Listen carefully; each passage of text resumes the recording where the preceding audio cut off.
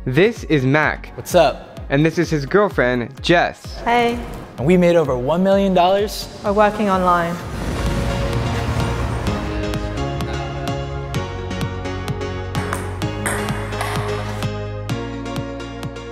Mac, a 22-year-old Canadian, and Jess, who's 25 from England, are just about as millennial as any couple can get, and I'm very excited to tell you their inspiring story. They've both been digital nomads or location-independent entrepreneurs since 2016. I was in university going to school in Canada. I was in probably one of the most useless degrees ever, political science. So then I just decided to drop out and start doing copywriting, so writing advertisements for local businesses. I was a part-time YouTuber, full-time disappointment to my parents. And so I was basically living at home after graduating, and I super hated it. And I've been doing YouTube on the side, so I had some video editing skills that I picked up. And there was one point where I was like, screw it, I'm just gonna leave. And so I did video editing online just casually. It's cheaper actually to move to Chiang Mai than to move out of home back in England. So I just got a one-way ticket to Chiang Mai and was a video editor for a while. Mac and Jess met in the Chiang Mai digital nomad community, and soon after, they started dating. They moved onwards to Bangkok, where I met them last week in Hubba, our beloved co-working space. They told me that their business is now dropshipping and e-commerce. So basically we find products in China, we source them through a supplier, we ship them to the US, and then we place advertisements on Facebook to get customers to buy those products, and we ship it to them. It's called dropshipping. But success hasn't come too easy. A few business mistakes that Mac made was a huge setback. $50K in debt at this point, and then with her, she came and helped me, and we worked out of it. I do the creative part, and Mac does more of the advertising. I sometimes do the ads, but we both do the product research. Amazingly, their business has taken off over the past 6 months.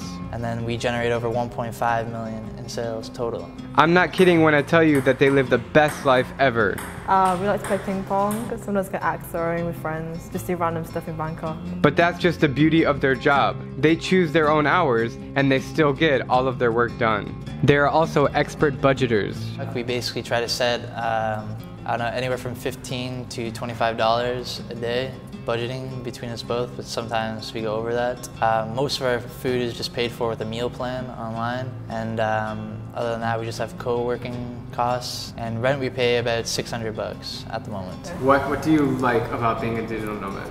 So what I like about it is being free, not having to answer to someone else, and to basically live life on your own terms. Waking up whenever I want, and yeah, not having a boss just tell you when to go into work, freedom as well. What's next for the young couple?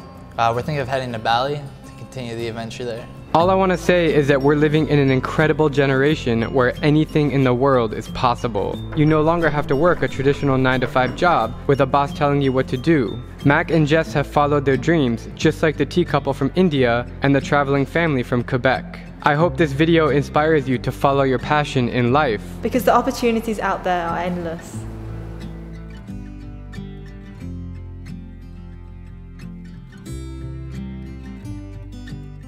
And I'm curious the dynamics of being in a relationship and working together. Do you guys fight a lot?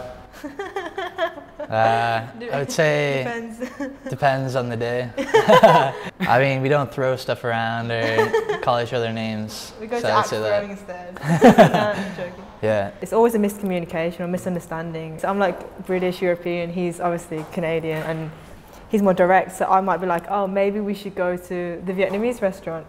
For me, that means, oh, we should go.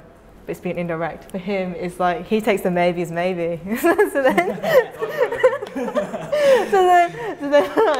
he goes to another restaurant. I'm like, Mac, I want to go here. And he's like, you didn't tell me. I'm like, I told you.